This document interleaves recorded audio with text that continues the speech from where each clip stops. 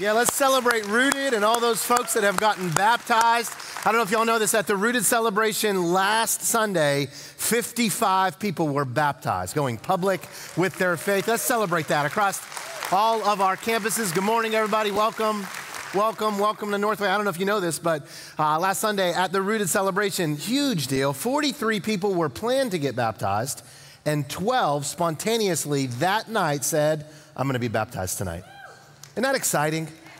Just so excited and so ready to just publicly declare their faith. I don't know if you heard in the video, like Rooted is a great place to hear the voice of God.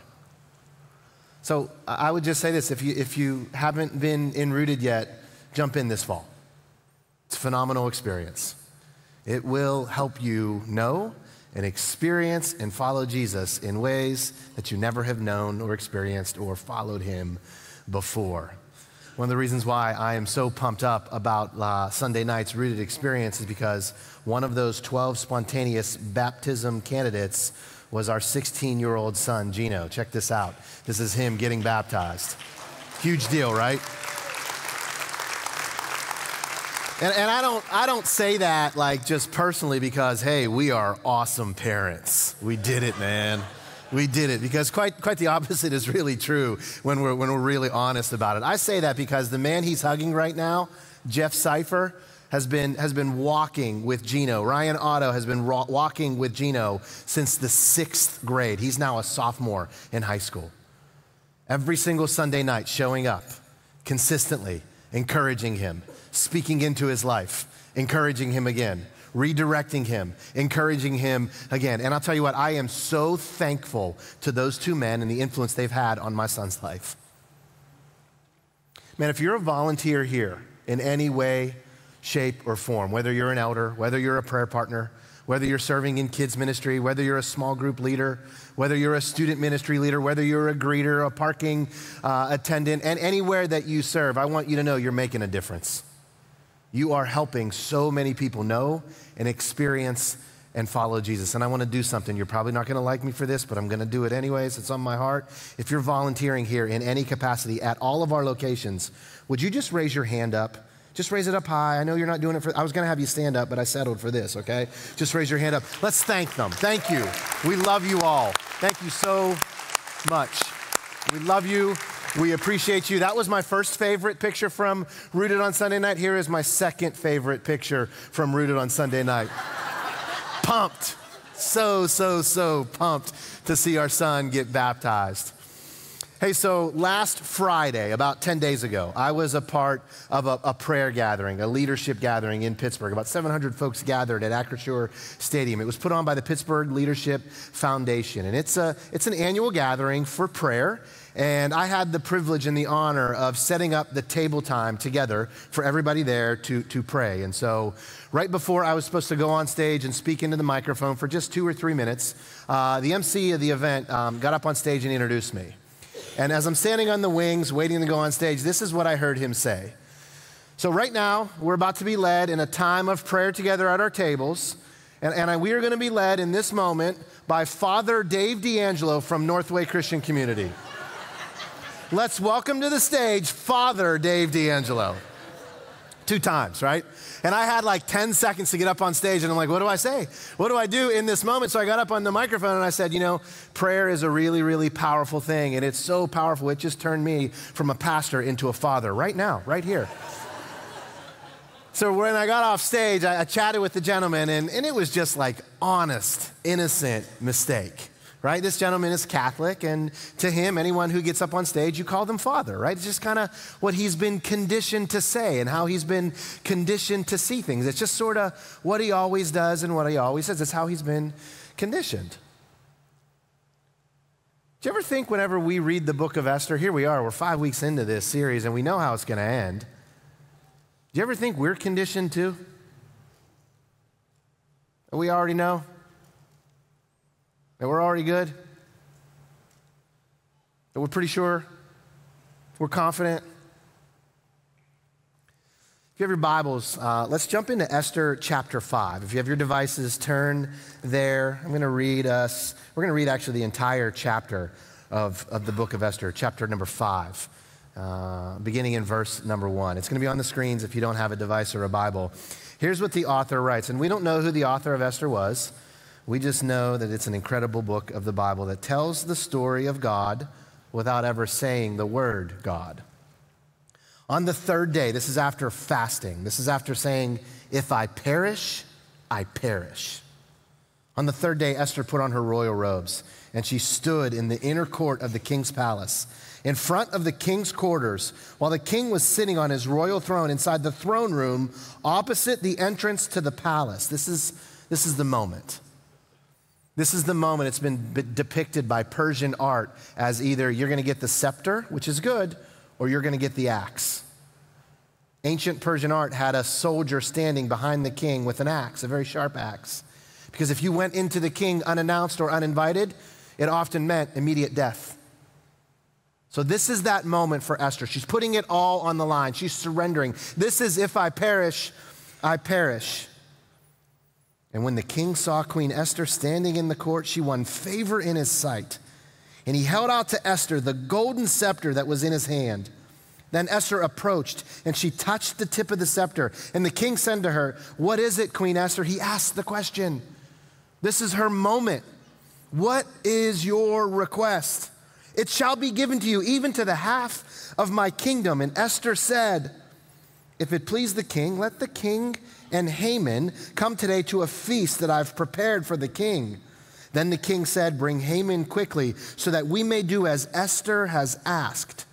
So the king and Haman came to the feast that Esther had prepared. And as they were drinking wine, we know this king loves his feasts, and he especially loves his wine at feasts. The king again said to Esther, what is your wish?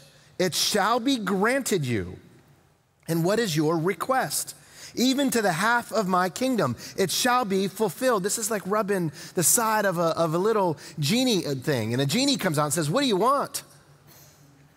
Esther answered, my wish and my request is this. If I've found favor in the sight of the king, and if it please the king to grant my wish and fulfill my request, let the king and Haman come to the feast that I will prepare for them, and tomorrow I'll do as the king said. So if you're not sure where we've been and what got us to this point, at this point, Esther, Jewish girl, she becomes the queen. She sort of gets lost in the shuffle, and Haman rises to power. He's basically second in charge of the largest empire in all the world. And he has set a plan in motion, and it's about to come to pass. The Jews are moments away from experiencing a genocide. From 70,000+ of them being wiped off the face of that section of the earth. And Haman is loving his moment. Haman is an evil man. He's the villain. He's out to get the Jews, and he especially hates one Jew in particular, Mordecai, who happens to be related to Esther. So here we have Esther putting it all on the line, saying, this is my moment. I'm going to let the king know that I am Jewish, and I'm going to speak on behalf of my people, and I'm going to let God lead me and intervene. And we read in 8 verses here in chapter 5 about Esther receiving the scepter, and the king saying, what is it that you want? And did you notice what Esther did? See, as I sat through these 8 verses, I kept wondering, why did she ask for another banquet? Why didn't she just say, hey, there's a plan in motion to kill all of my people. You're the only one that can stop it. That's my request. She didn't say that. 2 times the king asks her. The genie appeared. What do you want, Esther? And she points to a banquet the next day. Do you ever pause and wonder why? Why didn't she just answer the question then? Why one more day of waiting? Why one more day for her people to sit in anxiety, really starting to believe that God's providence isn't going to show up and we're going to die? Why one more banquet? Scholars do their best to help us understand this question. It's perplexed us for years. Some scholars think, well, that was for us, the readers, to allow more suspense to build in the drama of the narrative. Some scholars believe this was a way of honoring Persian culture by allowing more discussion and time to come before a big decision was made. Some scholars believed it was for Esther because she was probably really nervous and she didn't quite yet have enough nerve to make the ask of the king. And some scholars believe it was for the king because oftentimes, knowing his temperament and his moodiness, it was better to butter him up as much as possible before you asked something big. As I studied the commentaries, it was often the second banquet was for the readers, it was for the Persian culture, it was for the king, or it was for Esther. But what if it was actually for Haman? What if it wasn't for us? What if it wasn't for the king or the culture or for Esther's fast-beating heart? What if it was for Haman, that evil, vile, wretched man who just wanted to destroy the Jews? Like, do you have room in your personal theology to see that maybe this delay was for Haman? To actually think that God, in his providence, wasn't just for only the Jewish people, but he was also for Haman and for all people? See, we are often conditioned to believe that Esther is the story of Esther and that Esther is the hero, but we cannot see it that way. We've got to remember that the Bible is really the story of God pursuing us and redeeming us, and Esther is an example of how God works and moves. And when we remember that fact, we look at this book with different eyes. We look at it through the lens of the character of God. And the character of God over and over and over again in Scripture tells us that God is a God of second and third and fourth and many chances for all of us, including Haman. Y'all remember Peter, right? The disciple who betrayed Jesus, who denied him 3 times? Who fell asleep while Jesus was praying. He sort of was that kind of friend that doesn't show up when you need him most. But later on, he gets restored. This is what Peter says about the character of God. He says, the Lord is not slow to fulfill his promise, as some of us count slowness. But he's patient toward you, not wishing that anyone should perish, but that all should be able to reach repentance, to take advantage of that chance. Think about Moses. When Moses received the law of God, the 10 words, the 10 commandments, he came down after having this beautiful encounter with God, and he had these tablets, and God himself wrote the law and words on those tablets, and Moses comes down to a scene that's ugly. The people are worshiping a golden calf, and they're doing everything they weren't supposed to be doing. So what does Moses do in anger? He destroys the stone tablets.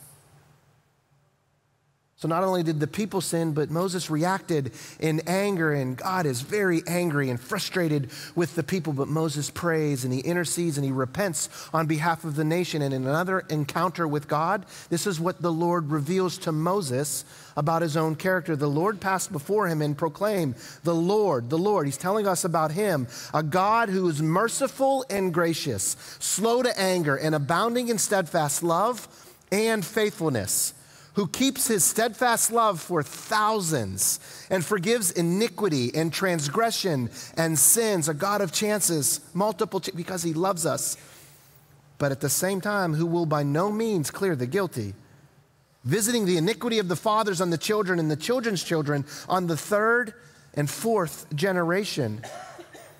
Peter tells us about God's nature. Moses experiences God telling us about his nature. And Micah the prophet, when he's out to warn the nation of Israel, these are just a few of many examples in the scripture. The nation of Israel, they're rebelling. And Micah is telling them about God's justice that is coming. He ends his book of the Bible with some hope to remind us ultimately of who God is. And here's what he writes. Who is a God like you, God? You pardon iniquity, and you pass over transgressions for the remnant of your inheritance. God does not retain his anger forever, because this is who he is. He delights in steadfast love. He will again have compassion on us. He will tread our iniquities underfoot. God, you will cast all of our sins into the depths of the sea. God, in his heart and character, wants all to come to redemption. See, here's what we've got to understand. Many times we are conditioned, whenever we experience injustice, to only demand the justice side of God for the people who have hurt us. But when I read this book of the Bible, and when I look at Peter and Moses, when you look at Paul, when you look at David, when you look at what Micah is saying, and on and on and on again, we have to understand that while God, yes, is a God of justice, at the same time, He's also a God of mercy. Two things at the same time are both true about God. And to us, it feels like a weight. It feels like an injustice. But what if what God is doing in that moment is a second chance for someone else? See, here's the question we've got to ask to break free from the things we're often conditioned to do whenever we experience an injustice. Are we open and willing to live our life with the possibility in mind that God is out for chances to redeem everyone, anyone who will turn to him? Are we open to reading the book of Esther that way? Better yet, are we open to looking at the people in our lives and in our world that way? That God is a God of justice and of mercy. And what God tells us in the scriptures is to imitate him. Be imitators of God. To wrestle with this tension. To sit in this tension. To not be so conditioned to only lead on the justice side or only lead on the mercy side when we ourselves are the villain or the ones who are in the wrong, but to remember God is a God of justice and of mercy, and he calls us to imitate him in our lives. See, we've got to remember God is the hero of the story. He's the author. He's the Alpha and the Omega, and history is really his story, and he's asking us to step into it in partnership with him as ministers of reconciliation. Imitate God. Don't follow the pattern of this world. Remember justice and mercy. He calls us to live at peace with everyone so long as it depends on us, if possible. So here's what I'm hearing as I read the book of Esther. When I look at chapter 5, when I think about, Esther setting up in this moment and delaying one more day and the waiting that the nation of Israel there in Persia had to experience and the waiting and probably the sleepless night Esther had to endure, I have to remember that it was probably for Haman because I know the character of God. And it challenges me to look at my life and look at the people that have hurt me. And it challenges me to open the door for the future possibility of reconciliation. To remember justice and mercy. To at least have my heart postured to be open to it. See, here's the cool thing about that. Probably right now we're thinking, but you don't know what I've experienced. You don't know how bad it was. You don't know how much it cost me. Emotionally, financially. You don't know how much it set me back. You don't know. You're right, I don't know. But here's what I do know. It is God's Spirit living through us that empowers us to move towards reconciliation. It is never by our might. It's never by our own power or our own will. It's always by his Spirit that we can live according to his word. Esther is calling us to trust him.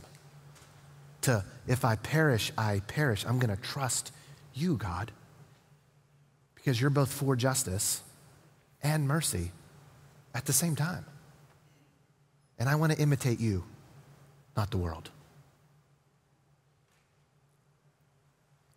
The second half of Esther chapter 5, it's all about Haman. And if you know Haman, I think Haman likes it when it's all about Haman. Haman has the thing where he really likes himself. He loves mirrors because he probably catches another glimpse of himself and is reminded of just how amazing and awesome Haman actually is.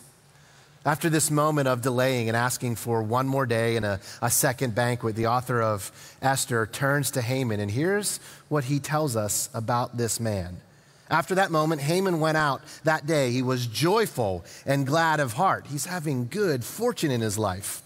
But when Haman saw Mordecai, remember he hates Mordecai, the Jew in the king's gate, and that Mordecai didn't get up and he didn't tremble before him, he was filled with wrath against Mordecai. He's burning with hatred and distaste for this man. Nevertheless, he restrained himself and he went home and he sent and brought his friends and his wife Zeresh, and he's going to have a party about himself and for himself because that's what Haman loves. He loves himself. Haman recounted to them the splendor of his riches. I'm so frustrated with Mordecai, so what am I going to do? I'm going to talk about me. He recounts the number of his sons and all the promotions with which the king had honored him and how he advanced himself above all the officials and the servants of the king. He's a real me monster there. Then Haman said, even Queen Esther, you all don't know this, but check out what just happened right now. Even Queen Esther, let no one but me come with the king to a feast she prepared. And tomorrow I get another feast with her and the king. I am awesome. Yet all this is worth nothing to me.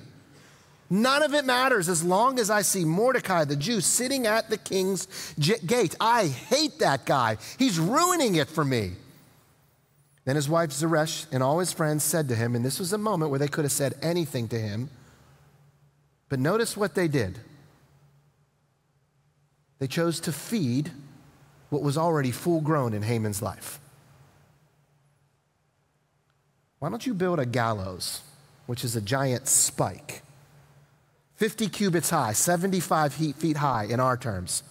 Let that be made, and in the morning, why don't you do this? Go tell the king to have Mordecai, the man you hate, hanged and stuck upon that gallows so everyone can see. Then go joyfully with the king to the feast. And this idea, oh, it pleased Haman, and he had the giant spike or gallows made. Y'all see it in Haman, don't you? This dude is full of pride. Did you notice that Haman doesn't see it, but we do? Like, we get a real life glimpse of what pride looks like. And this is an extreme version, but make no mistake, let us not let ourselves off of the hook. This is exactly what we are pulled into when pride is fully grown and mature in our lives from our hearts. Notice what Haman was like. He went home and he bragged about himself because pride convinces us that joy and security and contentment, the things we all want, the things we all aim for with our lives, the things we pray for our kids, pride tells us that joy and contentment and security, well, you find them in what you have and possess. You find them in what you accomplish. You find them in your status. And if you're not feeling them, make sure you declare or post them so everybody can see them. Pride also helps us live in a certain way that believes that the spotlight, that the focus of everyone, our spouses, our kids, our coworkers, all of our relationships, even of and from our God. Pride teaches us to believe that the spotlight is reserved and deserved by me and me alone. You owe it to me.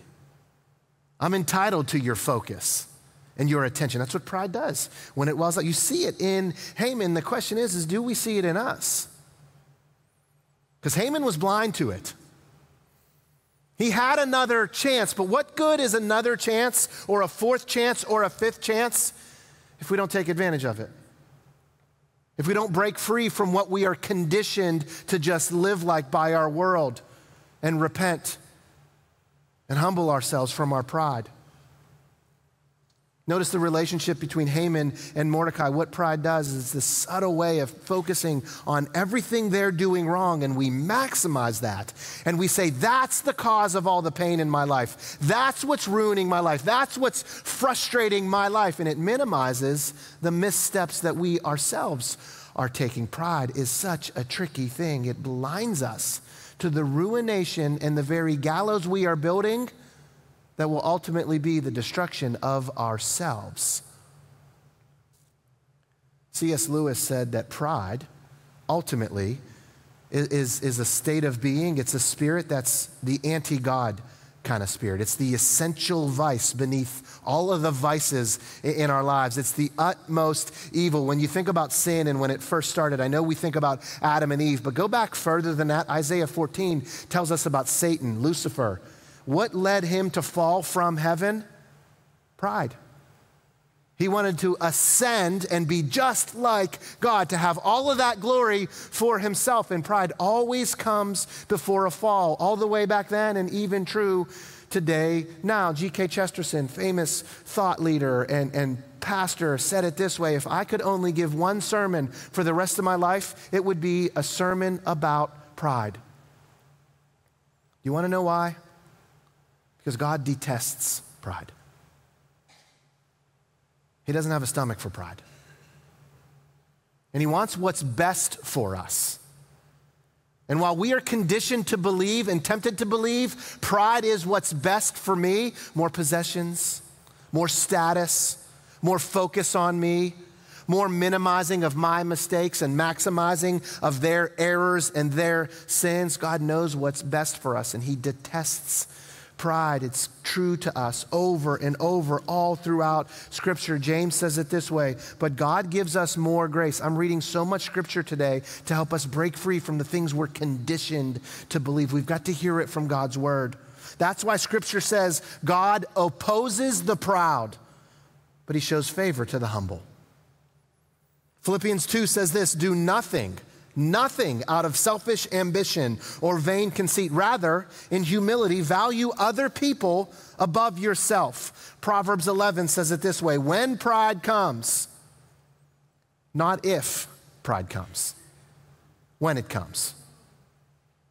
Because it comes for all of us. When pride comes, then comes disgrace, but with humility comes wisdom. The Lord detests all of the proud of heart, and be sure of this, they will not go unpunished. Do you see the pattern in Scripture? God isn't out just to help us identify our pride. God is out to help us kill our pride. That's how opposed to pride God is. He wants it rooted out of our hearts and removed so we can live humbly before our God, just the way his son Jesus did. But we are conditioned to think pride's not that big of a deal. I deserve a little spotlight. I deserve a little more status. I deserve a little more possessions. And slowly it builds. And eventually, we're on a path to becoming just like Haman.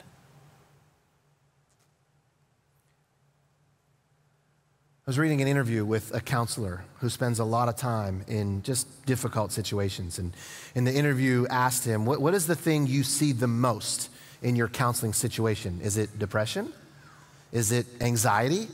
Is it marital conflict? Is it relational strife? And the counselor said, yes, I see all of that stuff. But really the number one thing I see over and over and over again in my room as I'm talking with people, it's pride.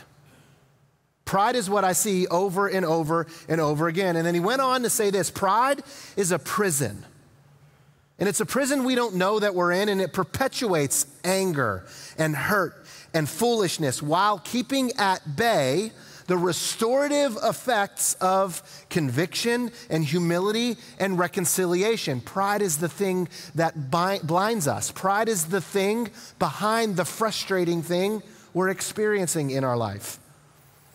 He went on to tell the interview situation that often the people sitting with him will list out all the offenses they've experienced, and they will list out all the things that their husband needs to do differently, or their wife needs to change, or their kids are messing up in, or whatever, offenses and other people and how they need to change. And he said, it's so important to tenderly listen to people in that moment because the offenses and hurt, they're real. And oftentimes the change that the person is talking about, they're often right, and it's good. But something happens when I turn the conversation to them.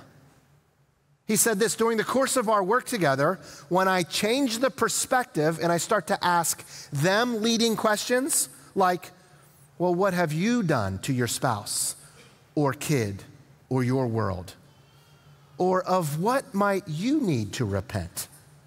Or how can you display Christ to them in the same way that you long for them to display Christ to you? And he said this, I usually don't get answers to those questions, but instead I get hurt and confused stares. And often I get downright indignation. What I get is pride. See, the older I get, the more I am convinced that there are ultimately just two kinds of people in this world. Those who admit that they're battling against pride, and everyone else who is just in denial. Esther chapter 5 is calling Haman to wake up. It's calling us to do the same. To really take seriously this battle for pride, because it comes after all of us. The counselor said the way he leads his people to work through this is to focus on three simple questions. Always take a look in your life at whose sin you're focused on. Like when you think about mistakes and mess ups and shortcomings and sin, who are you most focused on? Pride tells us to focus on the sin of everyone else. The Bible tells us that the consequences of sin leads to my own death. The Bible tells us to focus on our own sin, the own beam in our eye. Whose sin are you focused on? The second question the counselor said that we've got to ask as we work to identify if we're battling pride, just like Haman was battling pride, is honestly, where do I believe that joy and security and contentment come from? What am I pursuing? And he often said one of the best ways to figure this out is look at your wallet. Look at the trail of your money. Look at your schedule and look at what you post on social media. Because those three things will reveal to us where we believe joy and security and contentment are to be found. Pride tells us, as I said, and we saw in Haman, that it's found in status and possessions. But the Bible tells us those things are only found in Christ alone. And he died to give them to us. Finally, when it comes to identifying and battling against pride in our life, he asked this question of his people in counseling: who is the focus of your service? Who are you serving in this life? Pride tells us that, well, I'm supposed to be served, so no one. But the Bible tells us to lay our lives down just like Jesus did for everyone else, to serve other people. Pride teaches us that serving, it's kind of beneath me, and the Bible tells us that serving, that's our calling. Grab a towel, wrap it around your waist, and start washing some feet. Because God opposes the proud, and he exalts the humble. And pride always comes before a fall. The thing about Haman is he didn't see the pride in his life. And the people around him, in their moment where they could have said something, they said the opposite. They said, here's how you can feed that pride even more. Proverbs 21 says this: haughty eyes and a proud heart. The thing Haman was battling, and the thing every single one of us is tempted to move toward with our lives. Haughty eyes and a proud heart. The unplowed field of the wicked produce sin. Pride produces sin, and sin produces death. And it's from having a heart or an unplowed field. Now, believe it or not, I'm not a farmer. I shop at J. Crew in the Gap.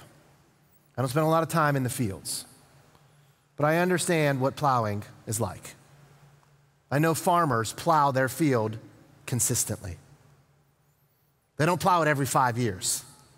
They plow it over and over and over again. And I know that farmers, not only do they plow consistently, I know that their goal when plowing is to turn over the soil to freshen it up.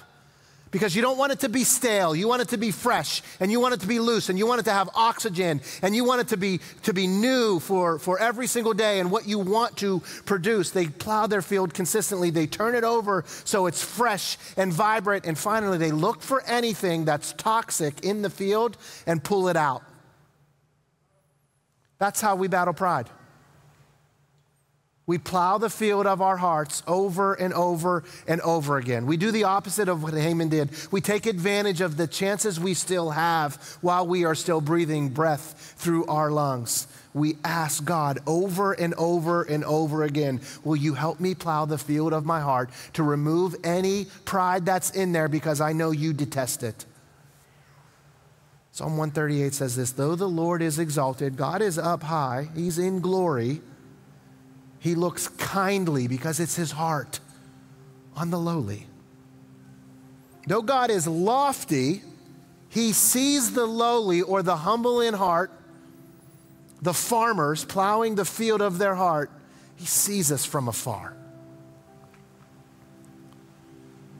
That's Esther. If I perish, I perish. That's Jesus in the garden.